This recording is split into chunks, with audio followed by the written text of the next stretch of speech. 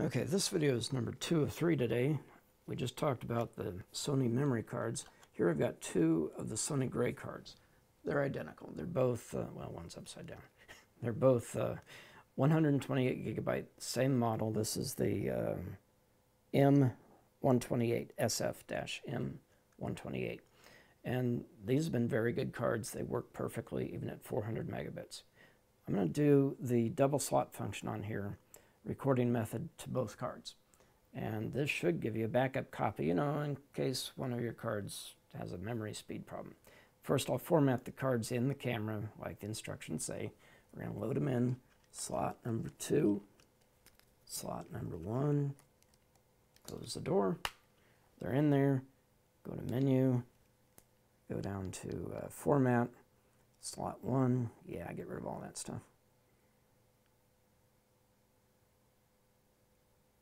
Okay, menu, format, slot 2. Yep, get rid of all that too. So these cards are identical cards in 2 slots. It's set for recording to both cards. And I hit record, and there's the message. Backup recording requires using 2 identical SD cards. Try again. Same message.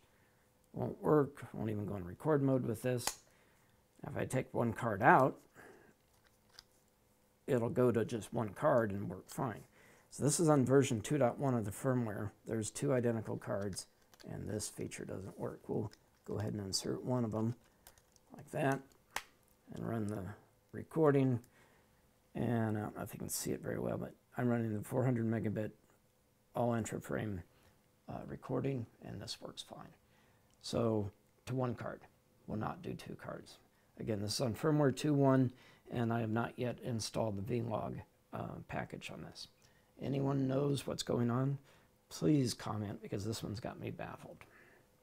Thanks for watching.